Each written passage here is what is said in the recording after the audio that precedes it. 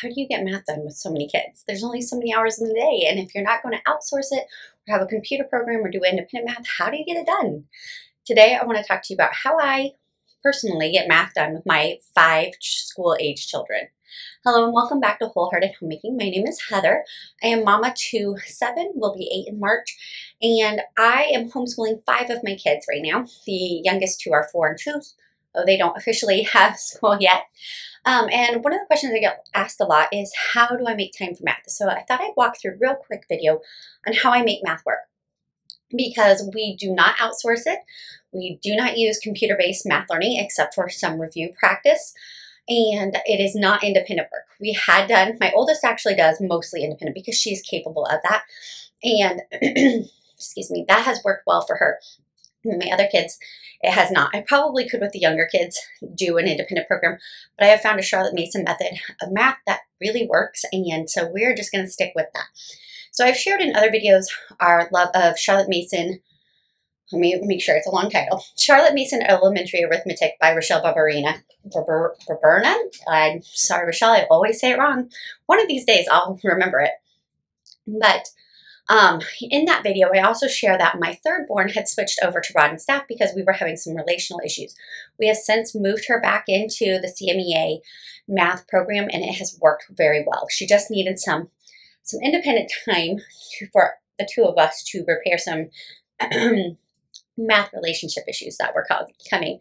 And so we are doing that. So let me hop in and first tell you what I'm using. So with my year 1, who is 6, we are in book 1 of the series. For my 6th grader, she is in book 3. It's where she is. We're not worried about where she should be, what grade level. We're worried about what she can do. And so she is in book 3. My 4th grader, however, is actually passed her in book 3 and close to finishing that. And my 7th grader just finished book 4 and is going into 5th grade, the book 5 one, not 5th grade, but book 5, which also has some geometry components to it. And we structure our math week so that they have 4 days of math with mama, and then they have 1 day of business math. Let me touch on the business math because it's a little bit easier to understand. So for my older 2, their business math is from Simply Charlotte Mason as well. And it is I think it's Your Business Math or something is what it's called.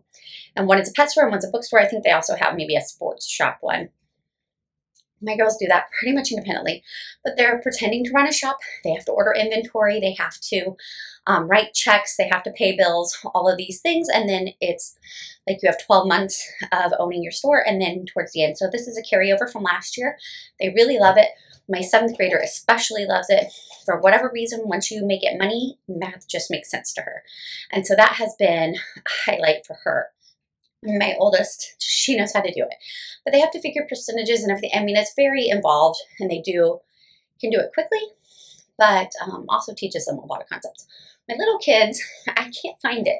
Now, my 6-year-old does not do business math, but my 4th and 6th grader, I have something called Market Math, and it's just one of those cheap teacher books you can get on Amazon or a teacher store. And you pretend you're shopping at the store and have to figure out different things. And it's a little workbook. I copy the pages, and they do that once a week. They enjoy that because it is dealing with money. Then the other days, we structure it as Rochelle points out in her math books. And so in general, now granted, you have longer lessons as you get older, but in general, I stick to 15-minute lessons with 5 minutes of review. However, I'm not in charge of the 5-minute review. So I believe, I don't remember now, you're either supposed to have the 5-minute review at the beginning or the end. I don't remember what she recommends. Whatever she recommends, I think I'm doing it the wrong way, technically speaking, yes. So 20 minutes with 5 minutes set aside for time of lively review with mental math. We typically kind of put our 5-minute review wherever it falls in the day. It doesn't necessarily come before or after or even in the same hour. We do our review part in a couple different ways, but let me go through. So we'll do 15 minutes of a lesson using this book, and I almost never just hand the book to my child. There are rare occasions where I'm nursing a baby, changing a diaper or whatever, where I need to give them the book and they finish it, but that doesn't happen usually. So what we would do is we would simply go through the questions, and I read them orally to my children, and then they can use manipulatives during some, or they'll write them, or they'll do them mentally depending on what it asks for. This is what I did, the lesson I did with my 6-year-old today. And we don't always get through a whole lesson in that 15 minutes. It just depends. So today, my 6-year-old got through a lesson and a half. Hers are rather easy, and if she's focused, she can get quite a bit done. My older kids are lucky to do a lesson in 15 minutes. Sometimes it takes them a little longer than that, and so we'll do 2. My 6th grader is really struggling, and it will take us 3 or 4 lessons to get through one lesson in the book. And that's okay, because we're working towards mastery and complete understanding and confidence in math. We are not looking to finish the book at a specific time. So that would be nice, but I've let go of that realm. And so I'll do 15 minutes of math, and then they have their review. So we have 2 different kinds of ways that we do review. For my older kids, they generally do Xtra Math twice a week. So Xtra Math is a program you can get on your tablet. I believe you have to pay for the app on your phone or tablet. It's free online. So we do it on the computer, and you can do it free online, and it goes through a math facts and builds. My 7th grader had passed all of them. She doesn't do that anymore. But they have all of those there for you, and it will give you a report and everything, and I can put all my kids on one thing. So I log in, and they do it. Now, like I said, they only do that twice a week. So the other 2 days for review, I will often grab something like these cards, which come with the Charlotte Mason Elementary Arithmetic Series if you buy the bundle. And I'll have them, like today, I had my daughter, I put all these cards out, and I said, okay, pick 2. This is for my 6-year-old. And she picked 2, and then while I was getting lunch ready, she went and filled those out in her notebook. She could do them out loud orally too. She really gets a high from writing it in her notebook, so who am I to argue with her? So she goes and wrote those in her notebook, and then I check them, and we go over which ones are wrong. Talked about, like, there was a 12 that she wrote 21, and just how it's important. And then we'll do the same with the older kids until they've mastered their math facts. My 7th grader, I will usually give her a mixed review or an extra review problem from the back, because which I don't know, does this one even have review in the back? Some of the books have, and maybe it's not this one, maybe it's in the back of 4.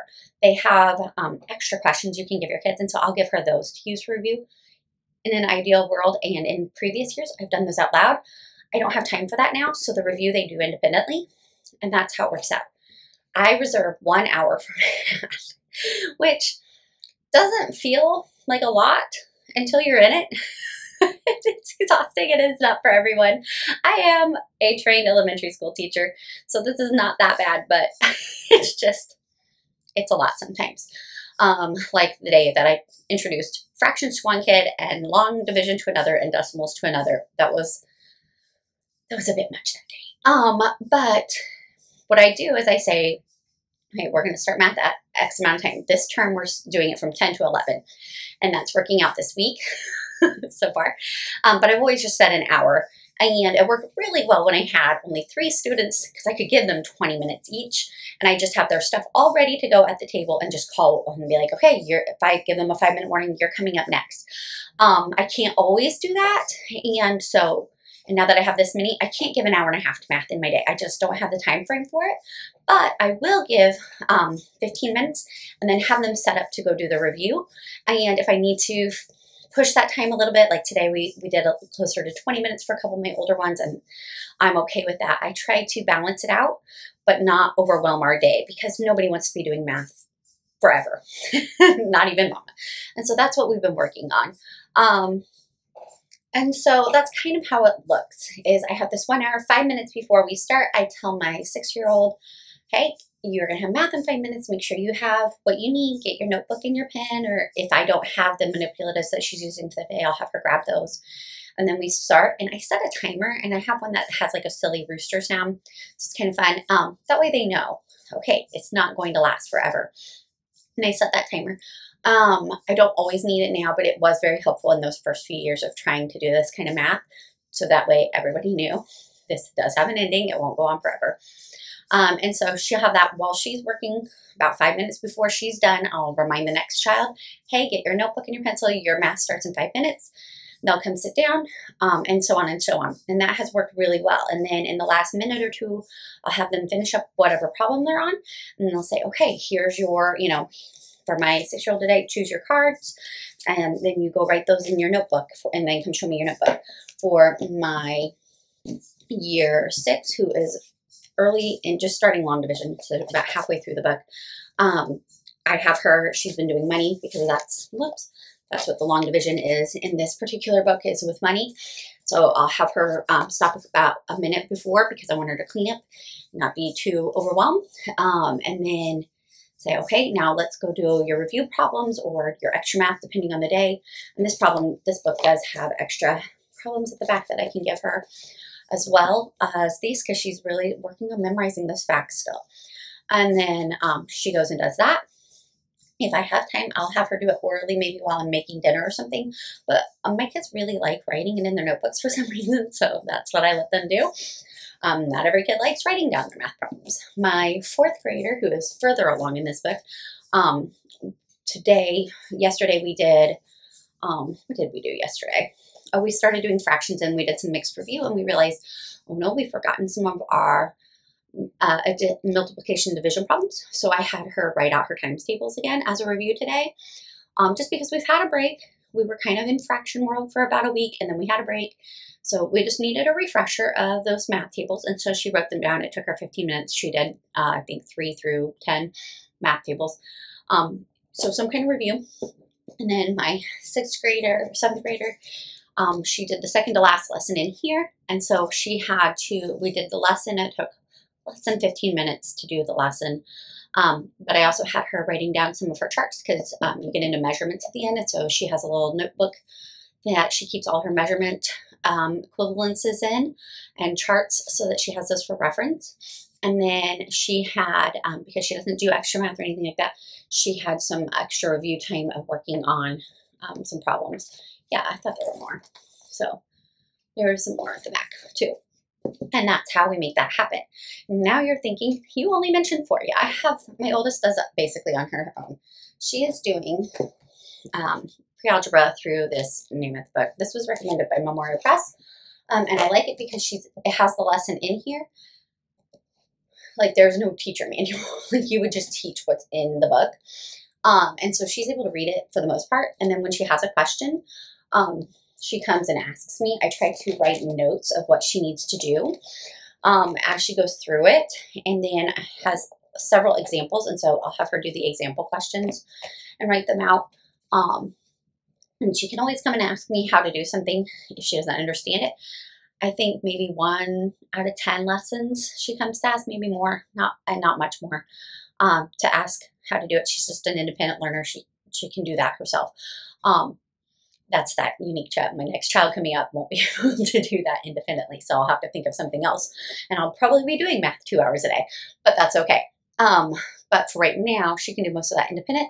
And so after I finish math with all of her other sisters, she can come ask me a question, or a lot of times it'll be in the afternoon. She can come and ask me questions about it, and we'll go through it. But that's how I make math work with 5 kids and not make it too overwhelming. In 2 years, when I add another student, and my oldest will be in like Algebra 2 geometry, we'll see how it goes. But for now, it's working really well. And you can watch my other videos to find out how much I love the Charlotte Mason arithmetic series, because I really do. And I give a walkthrough through some of these. We're going to start book 5 on Monday, and then maybe next semester I can share a little update on how we're liking it, because I know we'll love it. This has been a good program for us. It's a Charlotte Mason approach. It is very teacher intensive. You can't just hand it off. But I like it because I know where they're at. I am very confident in what they're able and not able to do. And I can approach that and fix when I need to. Like my 6th grader who was struggling, and we used another program for short time just to help her get up on some of those facts and repair some relationship things. And then we could go back into this, and she's doing very well. She's just going at her own pace, and that's okay. That's the beauty of homeschooling, is that I can meet my children right where they're at, and I love that. So if you have any questions about how to do math with a large family, I don't know if I'm the one to ask, but if you're using Charlotte Mason Elementary Arithmetic, then I can definitely help you there. I've done all of books 1 through 4 now. All we have left is the recipe in book 4. But if you have any questions, let me know. Have a great day, and thank you so much for watching. Let us go forth and serve the Lord and our families wholeheartedly.